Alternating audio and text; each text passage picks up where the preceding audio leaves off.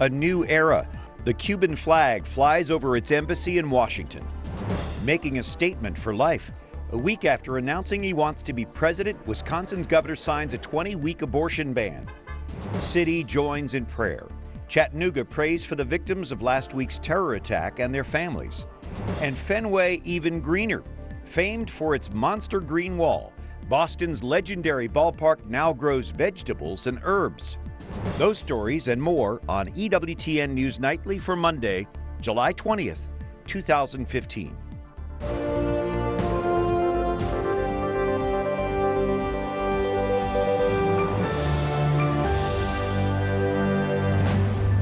Good evening from Washington. Thank you for joining us. I'm Brian Patrick with your news now.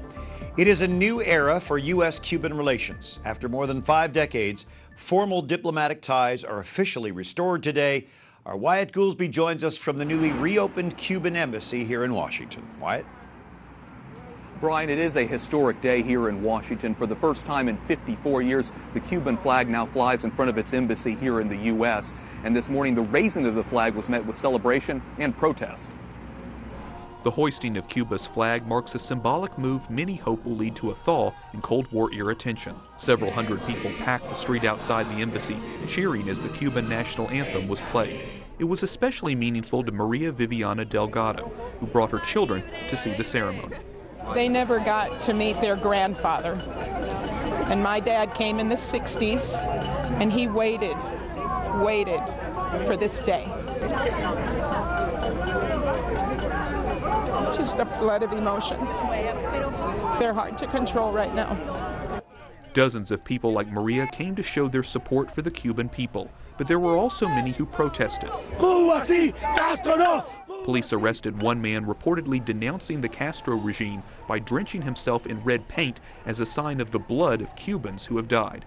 This Cuban couple living in Maryland say they are worried opening the embassy will only empower the Cuban president. With this one today, my country is not be better. Only my country better when the communism is gone.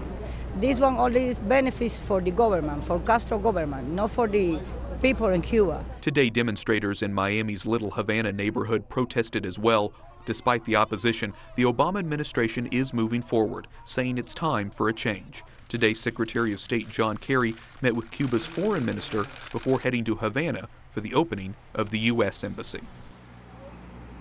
There are still sore points between Cuba and the U.S. Cuba's foreign minister this morning slammed the U.S. for still holding on to Guantanamo Bay. He also says the trade embargo against his country should be lifted immediately. Now, this is by no means a settled political matter here in Washington either. Lawmakers could potentially make moves to create roadblocks against the Obama administration's policy. Brian?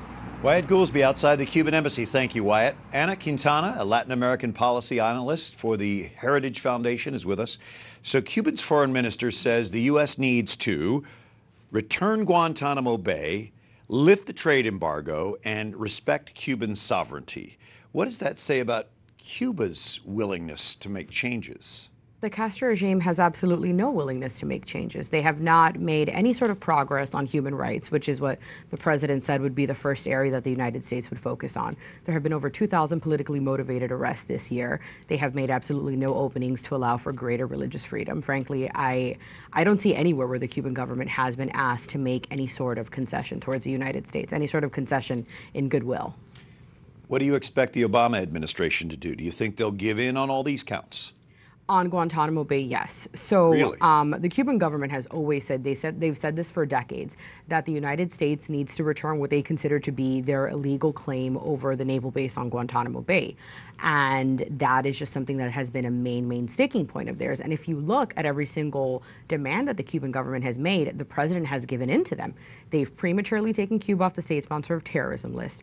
They're allowing Cuba to have an embassy in the United States, even though the legality of that is to be contested. We don't know if that's legal or not yet.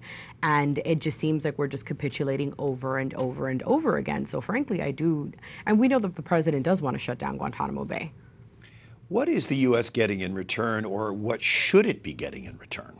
See, this is where the United States is getting absolutely nothing in return. And Obama administration officials have said, we didn't want anything in return. We wanted to give into the Cuba. We wanted to give them things to the Cuban government in order to reestablish diplomatic relations. But we have to realize diplomatic relations are one part of the relationship between the U.S. and Cuba. There's still a lot of problems there. So the United States should be asking for greater demands on human rights, free all political prisoners, legalize labor unions. Allow for elections. How about we have that? How about just a simple election? How about let the Cuban people decide for once in over half a century their elected officials? How about freedom of religious expression? That's the other freedom of religious expression. Stop jailing the Damas de Blanco. Stop shutting down these, home churches. Stop arresting people for having home churches. So what do you think will happen in Cuba if the government there gets everything it wants with making no concessions? When you give in to a dictator, you embolden the dictator, right? So political arrests in Cuba have gone up this year, and that is something it's a trend we're gonna continue to see, because the Cuban government purposely puts restrictions on our diplomats. They're not allowed to travel to the Cuban prisons. They're not allowed to travel throughout the island. So they're not gonna be allowed to meet with these folks. They're not gonna be allowed to see what's truly happening, and the Cuban government will continue cracking down on the human rights activists. Well, you're not alone with these concerns. Anna Quintana with the Heritage Foundation, thanks for being with us. Thanks for having me.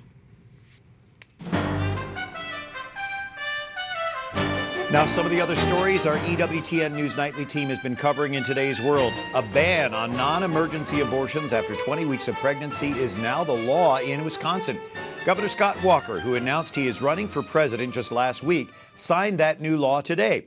Wisconsin is now the 15th state to ban or pass such a ban. It does not include an exception for rape or incest, and it is expected to face a court challenge. Wisconsin Right to Life's executive director calls it an excellent step as we go forward in promoting a gospel of life.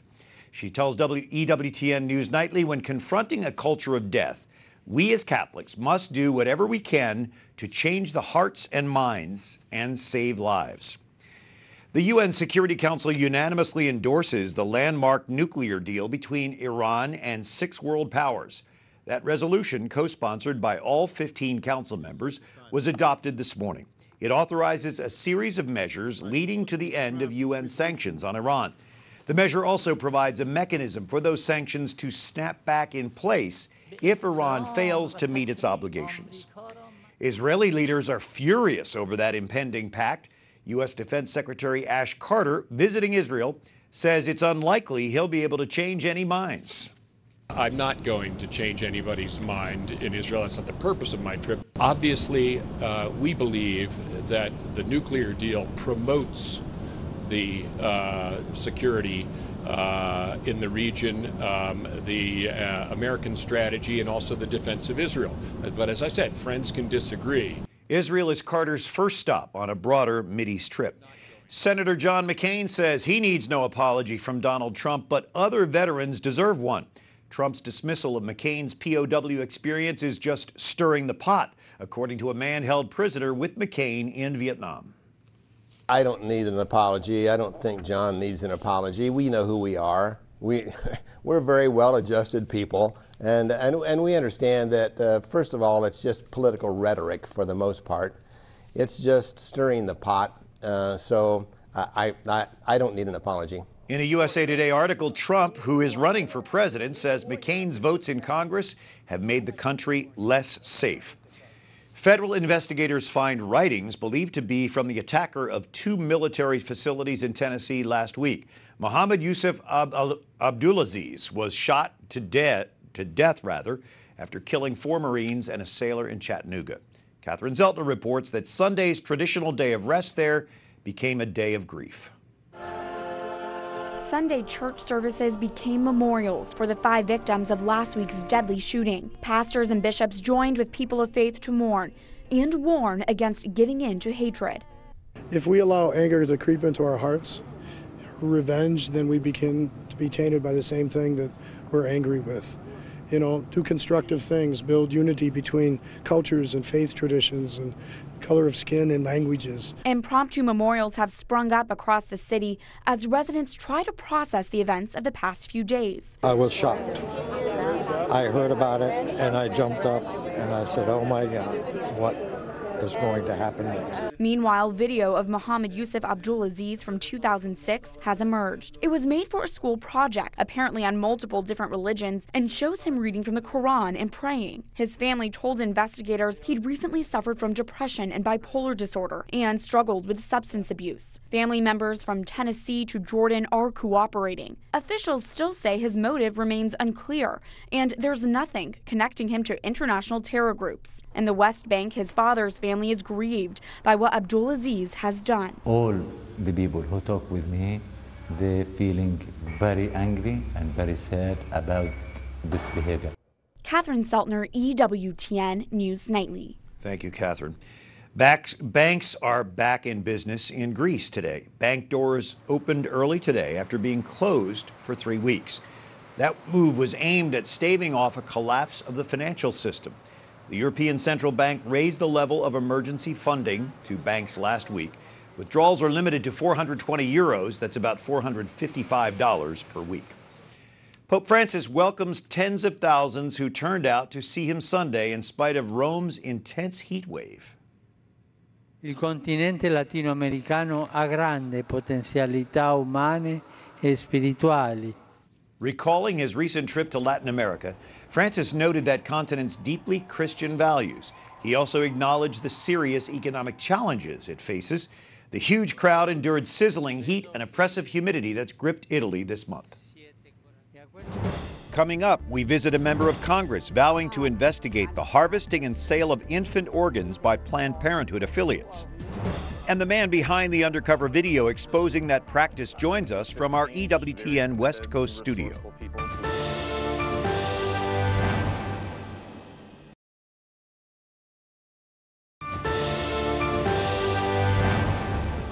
True compassion leads to sharing another's pain. It does not kill the person whose suffering we cannot bear. From St. John Paul II in his 1995 encyclical, The Gospel of Life. Thank you for joining us on this Monday evening, July 20th. I'm Brian Patrick. Congressional investigators of Planned Parenthood, or investigations rather, moved forward this week. They began after undercover video revealed the alleged sale of organs from aborted babies. Jason Calvi sat down with Alabama Representative Martha Roby, who vows to take action. And this is an organization that has time and time again beat Congress down for trying to pass legislation. The pain capable bill, we know, we have scientific evidence that at 20 weeks and beyond, a baby feels pain. And why would Planned Parenthood oppose such legislation? Well, for obvious reasons. They want the baby to develop enough so that they can harvest what they call tissue and specimens. These are babies. This is life. Do you think this issue will stay alive through the debates and through the elections? Well, you know, it should. This is so disgusting. This is so abhorrent. This is a reason to pause and say, who are we as a country that we would let this happen, that we'd stand idly by knowing what we know and allow for an organization to continue to operate this way. These are babies. This is life. And so I do believe that it should be an issue for these candidates to talk about, at least to frame the debate on where they stand on the matter of life. You've co-sponsored a bill that would defund Planned Parenthood. Do you think this video is going to help in that work? My hope is that as a result of this exposure, that Congress will be motivated to do all that we can to prevent this organization, Planned Parenthood, from operating at all. It's going to be hard because they're a very powerful lobby here. They are, but I don't care. I don't care how much weight they sling around this town. The law is the law, and if they've broken the law, they must be held accountable. Alabama Representative Martha Roby with our Jason Calvi at the Capitol, and there's likely to be more video released from the man responsible for the undercover investigation, and he talked with us last week. We have David Daleiden joining us from our EWTN West Coast studio in Garden Grove, California. David, your organization put together this undercover video. Really, it was a result of a long investigation. How long? This was a literally 2.5-year-long, 30-month-long investigative journalism study of Planned Parenthood's sale of baby parts. Who funds that? It was a group of probably about a dozen to 15 just very committed, resourceful people who believed in the mission, believed in the project, and wanted to see it done. And why did it take that long? It took that long because Planned Parenthood's sale of aborted fetal tissue is something that is kept very, very quiet, even among abortion circles. And so if you really want to get a full picture of it, you have to proceed very gradually and very meticulously in order to get the kind of evidence that we obtained. When you started, did you ever think that you were going to be able to talk to such a top-level person and get the information that you got? No, I did not. And on this network, I'd definitely say it was the hand of God at work there. Well, now your cover's blown. It's really hard for you to go undercover because everybody knows you, they're talking about you. Where do you advance this from here? How do you advance it? Well, two things. First, we have probably several dozen hours of just equally hard-hitting, shocking undercover video footage with top-level Planned Parenthood representatives. So that'll continue to be rolled out in the coming days and weeks. And then we also continue to have folks inside the abortion industry who are dissatisfied with where they are, who pass us information. So it doesn't just stop with me. We read in the mainstream media and see the comments about people calling you, kind of a vigilante, a vendetta against women's rights. How do you answer that? The sale of aborted baby parts really is not about women's rights. That's about human rights and about human dignity, and not exploiting people or saying that a child is more valuable dead than alive. Some of the conversation that you recorded in your video, and I'm sure much of the content is very shocking, and it can be seen as almost dramatic. That's good television, but does it really have the effect that you were hoping for? Do you really think it's going to make a difference in this battle?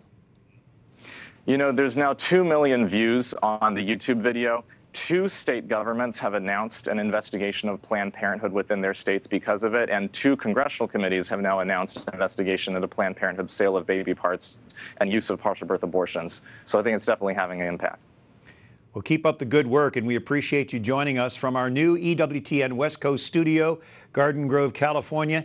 David Daleiden, thank you. Thank you. Up next, is the tax-exempt status of groups defending marriage in jeopardy? Some warn it is. And the green monster takes a back seat to a new green at Fenway Park, a rooftop vegetable and herb garden.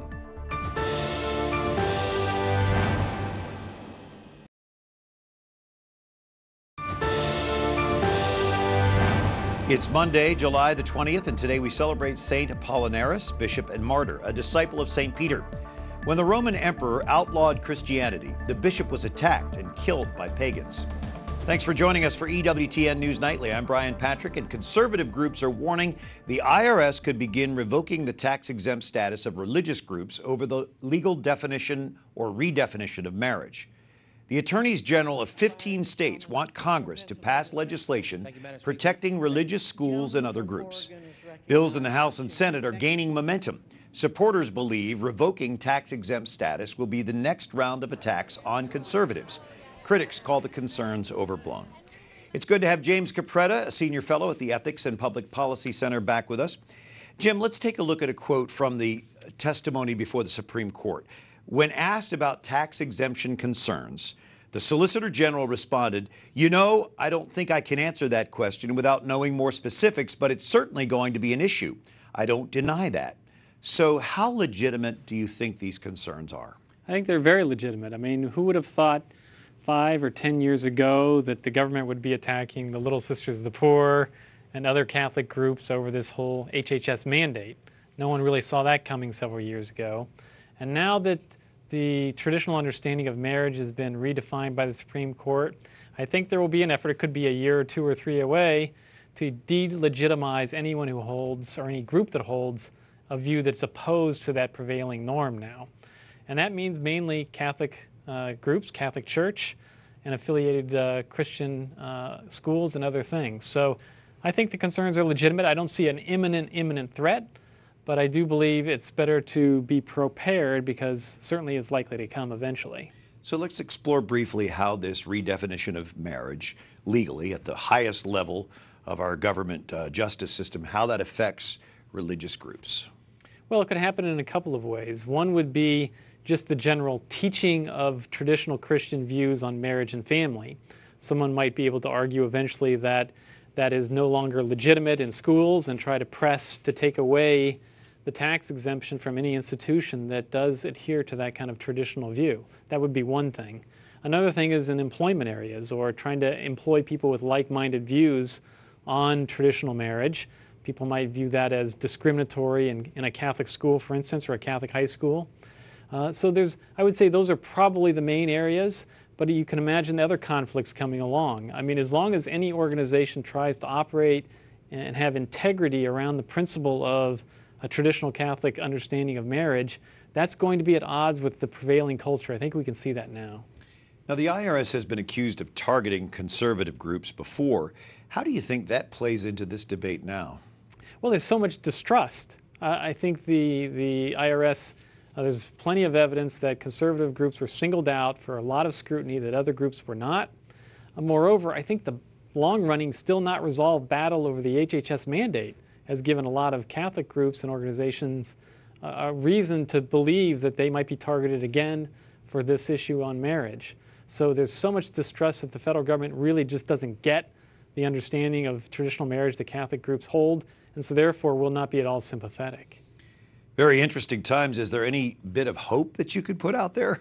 Well, I think the hope is that there is an understanding that if you move proactively now, you might be able to put into the law sooner rather than later a more broad protection, because I think the people that have secured this new so-called right at the constitutional level may sense that if they press too far, they could overstep their gains here, and so they might grant some religious protection. So I do think now's the time to try to seize it if you can get it. From the Ethics and Public Policy Center, Jim Capretta, thanks for being with us tonight. Thank you. Well, there's more green at Boston's Fenway Park than the green monster, its giant center field wall. The Red Sox are growing veggies at Fenway to give fans healthier, fresher food options. Susie Pinto reports. Heading out to the ball game? Never mind the peanuts and Cracker Jacks. How about carrots and tomatoes? Fenway Farms is a 5,000 square foot rooftop garden on the third base side of Fenway. It's actually on the top of the Red Sox front offices. Vegetables and herbs grown at the century-old stadium are being used in concessions and in the ballpark restaurant. So we thought we'd try out a bunch of different varieties to see what the kitchens were using, and also to just kind of experiment with what people liked. Teams say they're responding to fans' desire for healthier food. But today's baseball gardens have roots in simpler times.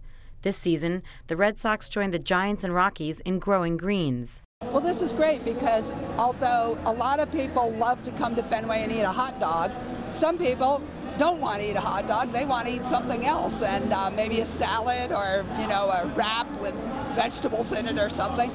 The company Green City Growers manages the farm and rotates produce according to the season. There's no corn in this field of dreams, but crops will include arugula, green beans, and eggplant. For years we've been using all the local farmers and, making sure that food doesn't travel too far to get to us.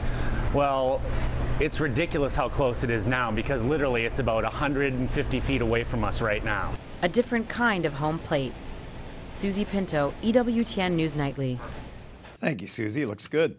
Until tomorrow, like us on Facebook, follow us on Twitter, watch again on EWTN's YouTube page. For the EWTN News Nightly team, I'm Brian Patrick. Good night and God bless you.